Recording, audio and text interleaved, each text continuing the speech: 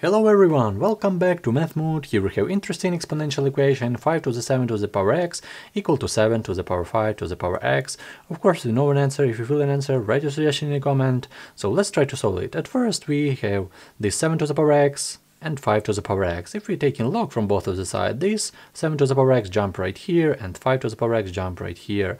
So let's do this. Let's take natural log from both of the sides. So we will have natural log 5 to the power 7 to the power x equal to natural log 7 to the power 5 to the power x.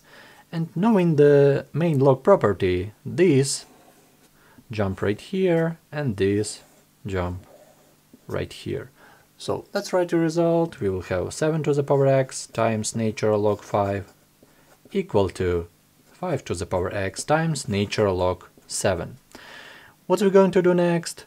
Of course, we have a situation like that. We can take in one small log and then x jump right here. It will be a really good case. So let's take once more a natural log from both of the sides. So we will have natural log from the left 7 to the power x times natural log 5 equal to natural log of 5 to the power x times natural log 7. So what we're going to do next? Of course, we have a product right here, so we can write it as a sum using a log property. So we will have natural log 7 to the power x plus natural log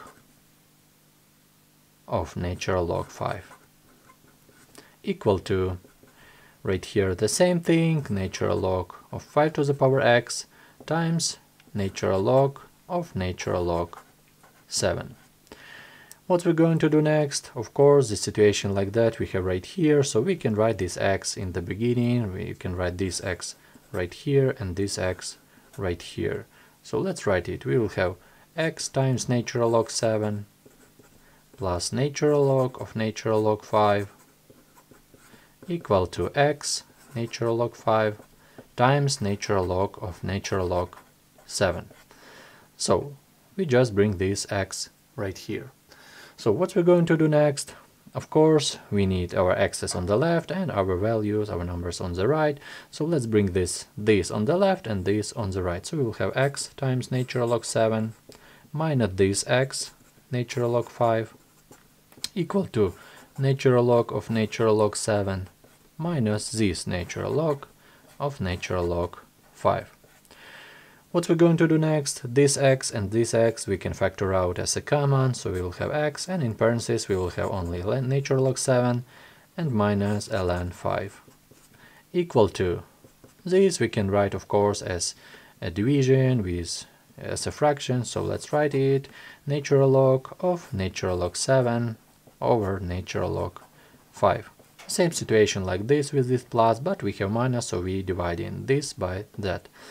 And the last step, we have x right here, and we need to divide in both sides by this, because we don't need this near our x. So as a result, we will have x equal to, right here, this in the denominator, natural log of natural log 7 over natural log 5, and all over natural log 7 over 5. And of course we can simplify this a little bit, and if you're interested in this, you can simplify it by yourself.